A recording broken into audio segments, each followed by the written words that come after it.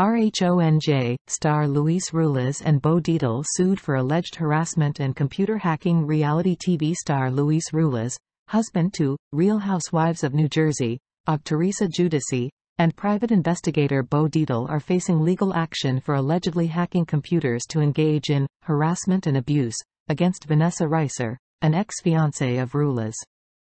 The lawsuit, filed by New York-based attorneys, accuses Ruelas, Dietl, and their legal team of illegally accessing sensitive information with the intent to defraud and cover their alleged misdeeds. According to court documents obtained by Page 6, the lawyers claim that Ruelas, Dietl, and their associates violated the Federal Wiretap Act, the Computer Fraud and Abuse Act, and the New Jersey Wiretapping and Electronic Surveillance Control Act.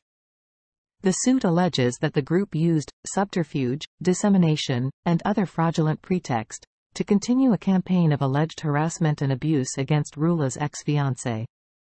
In response to the accusations, a source familiar with the case told Page 6 that the lawsuit is beyond frivolous and will ultimately be dismissed by the court. The source pointed to a previous court decision where a restraining order application by Reiser against Ruelas was denied, emphasizing that the plaintiff's credibility was questioned during the trial. The legal action comes after a tumultuous period for Ruelas, including accusations from cast members during the RHONJ Season 13 reunion.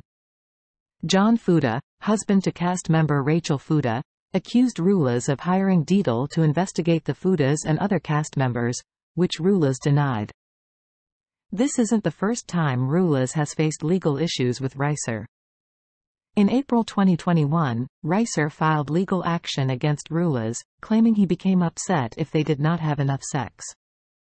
The lawsuit was settled out of court.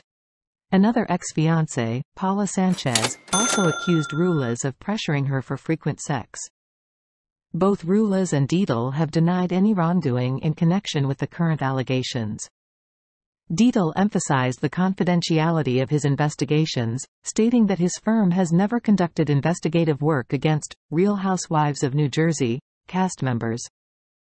The legal drama adds another layer of controversy to Ruelas' personal life, which has been under public scrutiny since his relationship with Teresa Giudice became a focal point of the reality TV show.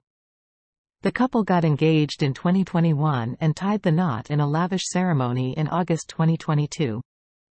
Thank you for watching. We appreciate your support and hope you enjoyed the video.